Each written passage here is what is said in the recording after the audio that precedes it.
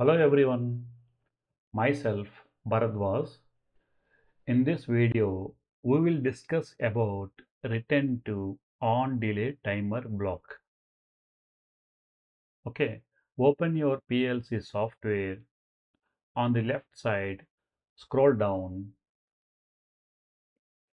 Under Timer category, select Retentive On Delay block and click here. If you see, there are two inputs and one output. The first one is trigger input, second one is reset input, and one digital output. So first we will take two inputs.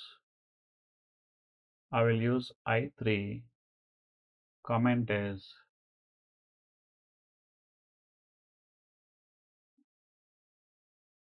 input, okay, and for second one I will take I4. You can take any input, there is no issue. Reset.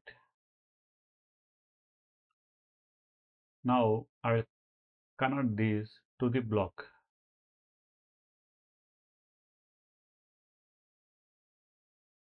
Adjust these lines. Now take one output, comment, output, okay.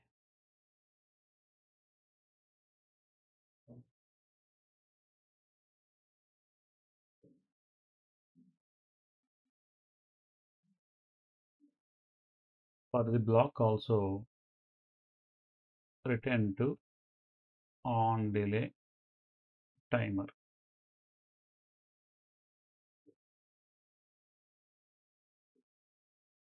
Okay. Now open your PLC hardware and download the logic. If you don't have the hardware with you, then do the simulation. You can test your logic in the simulation.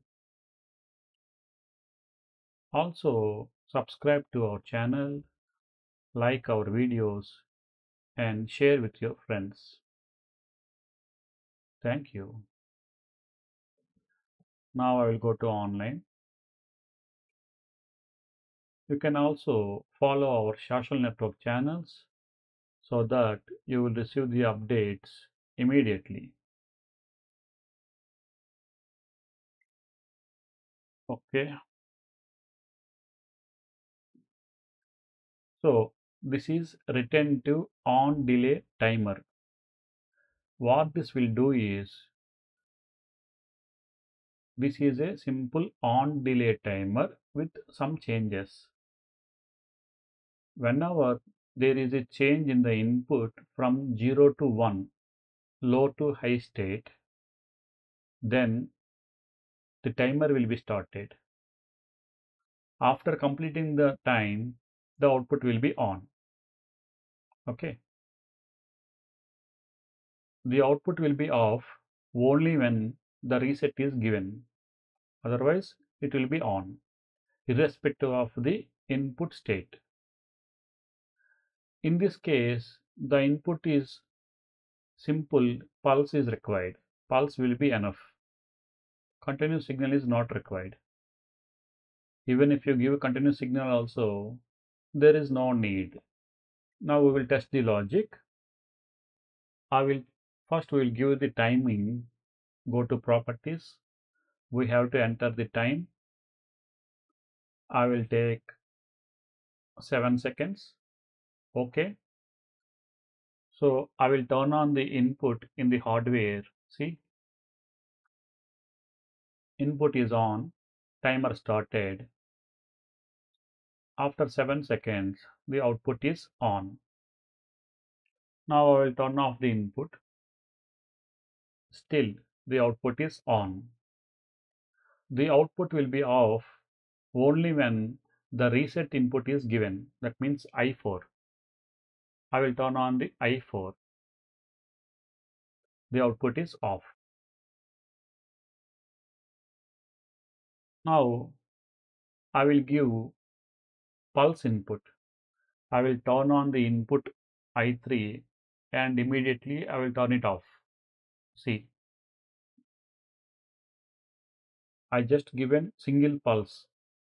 The timer is started and output is on. So in return to on delay timer, the input is a pulse type. Pulse will be enough and the output will be reset only when the reset input is given. So this is all about return to on delay timer. Previously, we also discussed about simple on delay timer. Share with us through the comment section what is the difference between on delay timer and return to on delay timer blocks. Both are on delay timers. On will be delayed, but some changes are there in the functionality. If you remember both the blocks, share with us those differences. And what do you think about the usability or more application? For which block have more application? On delay timer or return to on delay timer? Which one is more useful? If you have any idea about those things, share with us through the comment section. Thank you. I will meet you in the next session.